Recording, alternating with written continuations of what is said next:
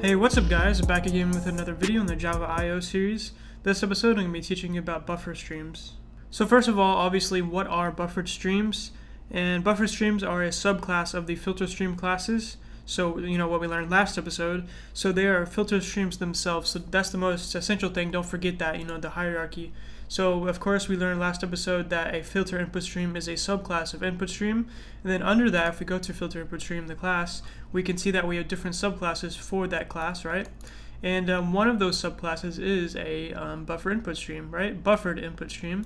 So we can click that and we can see that it has everything that we might expect. It has the read method, it has a bunch of stuff. It has everything that the filter input stream has, except that it has a few custom variables here: buff, count, mark limit, mark position, and position, which are custom variables that you can use whenever you're working with a subclass of buffer stream, in case you want to declare your custom, maybe a buffer stream for yourself, maybe, or something like that. Yeah, we don't have to really worry about these, but these will allow you to access the buffer, which we'll learn about later, but just know that they're there in case we ever use those. But yeah, we have the simple constructors here, which we're going to go over in a second, and then of course we have all the same methods, because every subclass of filter input stream and input stream have all these methods so that they can access and manipulate the underlying stream. Okay, so how do buffered streams work? That's another essential question, obviously. So if let me just pull this up right here. We got this little diagram I made for you, and so right here we have what's called a buffered input stream. So it's accepting input. So it's a type of filter input stream, a buffered input stream, that is going to be placed upon a underlying stream. For example, in this case, in this example, a file input stream, which is going to be accessing a disk drive or something like that, right?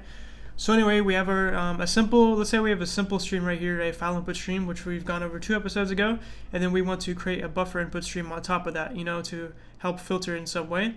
So what's going to happen is whenever a buffer stream is created, a internal byte array is going to be created also, and that's going to be called the buffer. And the buffer is going to be a byte array that holds bytes of data that you obtain from the input stream. So once that's created, that buffer is going to be filled to the max with all of the data that it can fit from the stream here, okay, from the file input stream. It's going to be filled to the max with that data. So it's just going to fit as many bytes as it can fit from the underlying stream. And whenever we call upon the read method, it's not going to read data directly from the filter stream or the file input stream, the underlying stream. It's going to read data from the buffer.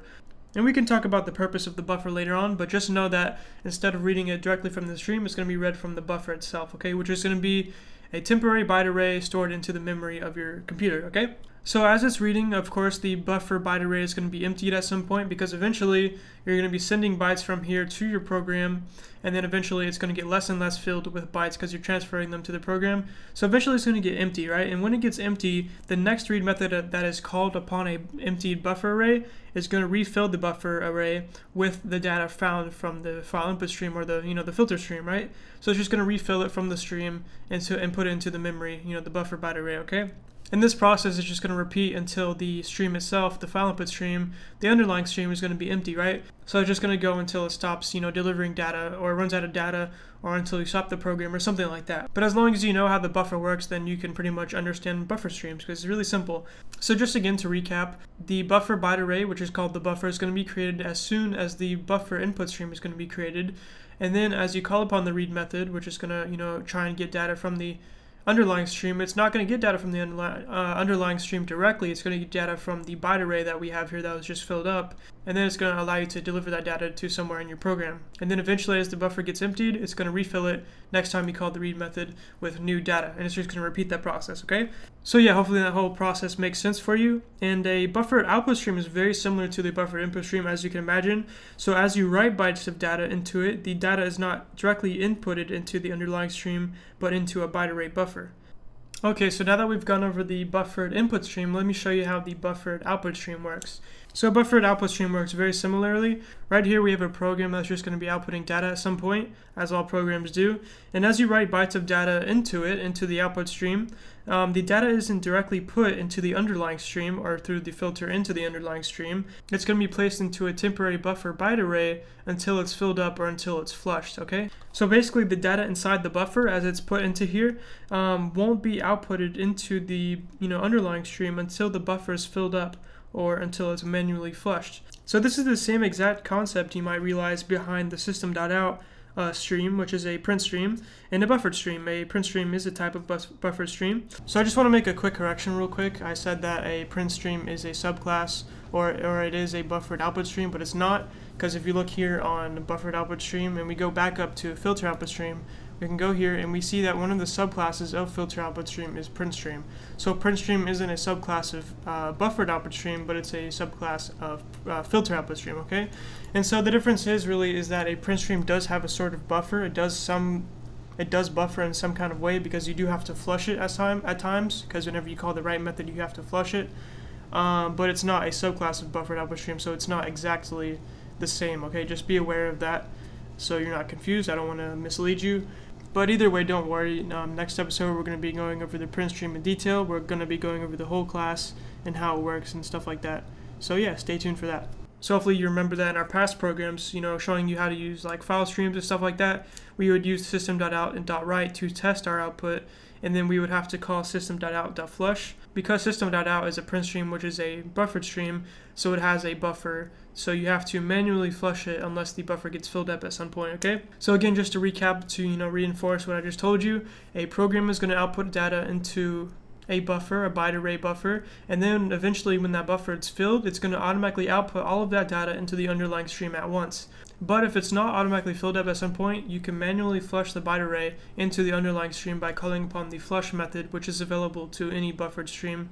So yeah, that's why we use that. So hopefully now you have a good understanding of how the the buffer array works internally. So now we can go ahead and show you how to make a buffered stream. So let's go to our Java doc skin and let's take a look at these constructors here, okay? So for your example, BufferedInputStream, we have two constructors here, okay? We have the first one, which is accepting an input stream, and this is very similar to a regular filter stream. It's just going to serve as the underlying stream that we're connecting to this BufferedInputStream. But also down here, we have a second parameter, an optional parameter, because this one's, the default one pretty much. So this is going to be int size, and the size, as you might imagine, is going to be the size of the buffer. So we can actually customize the size of our buffer, which is pretty interesting. And if you don't, provide a size within the constructor, then by default, if you use this one, the size is going to automatically be, I think, at least 8 megabytes, because I think it used to be, 2 megabytes, but as, storage capabilities have increased over time, I think Java increased it to 8 megabytes. At least from what I've looked up, but I might be wrong. But it should be 8 megabytes, that's what I've seen from now, okay? So since you can choose the size of a buffer, you may be wondering how, what size should you choose for your buffers? Like, why not just put like 1,000,000 or something like that, or just any number? So you should choose a specific amount. It's actually important to choose the right amount, and choosing the size for the buffer will depend upon the type of input or the type of output you have and its hardware specifications. So for example, the file stream buffers usually depend upon the block size of the disk. So like this, the specifications of the disk, how fast it is and stuff like that. It just depends on your hardware capabilities, basically, on what you should choose for your size. And if you're interested in how to choose a good size for your buffer stream, then go ahead and look up some extra resources on that, because it's a little complicated, so just do some independent research on how to do that. Okay, so now that I've rambled on a little bit about how it works and the mechanics behind the buffered input stream and the output stream, then let's go ahead and start coding an example of using the buffered input stream and the buffered output stream so that we can get some real world experience with it. So what we're going to do is basically make a program that can take input from a file input stream, and then deliver it to a file output stream, to another file basically. So file transfer, we've done this before 2 episodes ago. So we're going to do that, but this time the difference is that we're going to be applying a buffer on top of the file input stream. So we're going to be adding a filter of a buffer to go along with it. Okay, so let's declare that right now. So we're going to do buffered input stream, and let's call this input is equal to null, and then we'll do buffered output stream, output is equal to null, and then we're going to do try, and we're going to do input. We're just going to declare now, so new input, or new buffered input stream. And now inside of here, it's asking for an input stream, an instance of input stream. And since, like I said, we want to get, input from a file, all we got to do is, we could just declare a new file input stream outside of here and, instantiate it if you want to. Or you can just do it inside of here, really, if you want to. So new file input stream, because we don't really need to get a variable reference of this, or an object reference of the file input stream. We only need to have an object reference of this, so that we can access the file input stream. So we can just do it inside of here, no issue. And so inside of here is asking for a file to reference. So let's open this up so we can check it out. Now I have two files here. I have data.txt and then new data.txt, which will be the place the data is delivered to. So just to access the data, we'll have data.txt. Okay, and that should do that for us. So we're going to establish. So that should do that for us. We just made a new buffered input stream that is connected to a file input stream. So yeah, pretty simple. And now let's do the same thing for output. Okay, so output is equal to buffered output stream, a new file output stream, and we'll call this new data.txt because that's our file, right? Okay, pretty simple. And now let's add the catch exception thingy here, catch sout-ex. And inside of here, we need to, let's think about how we want to do this, right? So all we need to do is get all of the data, all of the bytes from the first file and then move it to the second file, which is pretty simple. We just need a for loop here. For int I is equal to 0, and then not equals 0, is equal to input.read, because we're reading 1 byte of input from the buffer, right? Or, the stream, I guess, if you want to be non-technical about it. And then now we can do I is not equal to input, or -1 rather, because -1 means end of stream. So as long as it's not the end of stream, we just want to continue, right? And then we can do input.read again. Okay, we've already gone over this again, but so now that we have the input, now that we can iterate through the input, let's output the input step by step with the output.write method. So then we just provide the output or the input into the output like that. And then yeah, that's all we got to do. And then of course we want to also add output.flush, because if it works correctly, it should flush automatically if it ever fills up, but maybe towards the end it doesn't fill up all the way, so we just want to flush it at the very end just in case it doesn't fill up at some point, okay? Just to make sure everything is outputted before the program ends. That's very important. And so yeah, that's all we got to do for that, but of course let's also close everything, close the streams once we're done using them, just to free up resources and stuff like that.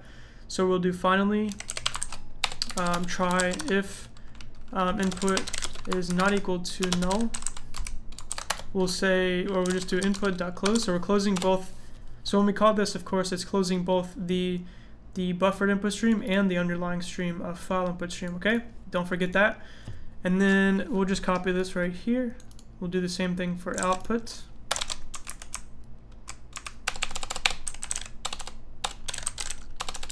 Okay, output. And we just need to handle those exceptions again inside of here.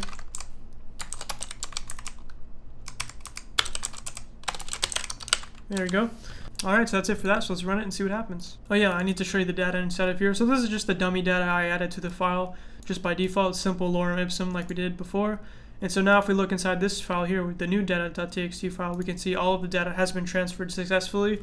It's the exact same thing and it works the exact same way, except that behind the scenes a buffer is being utilized so that the data is put into a buffer and then it's not using as many resources. So that takes us to our next point, why use a buffered stream. And it's all about performance. Whenever you know you're going to be using or transferring large amounts of data in streams, a buffered stream ensures that you aren't constantly accessing system resources every time you need to read a byte of data. Imagine having to call the read method over and over and over and over, or the write method over and over and over and over. That's going to use up a lot of resources, right? So think about it this way, okay? So you need to access like 16,000 bytes of data. That's just a random number I chose, but you have to access 16,000 bytes of data from a file over time, okay? A random amount of time. And every time you need to read a single byte of data from that file, you need to call the read method, obviously, which makes the operating system access the file. And this takes up a good amount of system resources. So therefore, with a buffer, once you implement a buffer onto your stream, you can initially read as many bytes as possible into the byte array, and then use the read method to access the data in the buffer instead of directly from the file. Then whenever the buffer is emptied, the buffer can just be refilled all at once without having to constantly call the read method over a long period of time. It's only called whenever it's needed, okay? Or it's only accessing the output stream whenever it's needed, or the input stream whenever it's needed. Therefore, when you call the read method normally, it's going to be only accessing the system memory because that's where the byte array is, rather than having to access the disk every time, okay? So it's just all about managing resources and stuff like that. It's just better to use it whenever you know you have to access a lot of data, okay? So if you did not understand my explanation, if you would like a detailed explanation, I'll drop a link in the description for some good info on it. There's a really good Stack Overflow thing for it, so I'll leave that for you, okay? So yeah, that's about it. We didn't do much coding, but a lot of explaining, so hopefully I explained it well. I did a lot of preparing for this, so hopefully you thought it was good. So if it wasn't good, just let me know how I can improve. And if it was good, just let me know what about it you thought was good. And yeah, so hopefully now you have a good understanding of how to use buffered streams on top of your streams and to make your programs more efficient for your system. I'll leave all of today's code in the description below, as I always do, along with some good resources if you need some help understanding buffered streams. So yeah, and that's about it for this episode. As I said, if you have any questions about what I showed you today, you can ask in the comment section below. I'll be glad to help you, or you can join our Discord server. I'd rather you do that because we have a team of a bunch of developers who will be glad to help you out. And yeah, you can ask questions there, leave suggestions for future videos, anything like that, leave feedback. I'll be glad if you join, so just join that. The link is in the description for you. And then of course, if you want to support this channel, if you want to donate to the channel to help improve the quality of the videos, then you can click the join button below this video and you can join this channel as a member for $1, $5, or $10 a month, and you can cancel anytime if you want to. So yeah, thank you for your support. If you like this video, leave a like. If you want to see more, subscribe, and peace.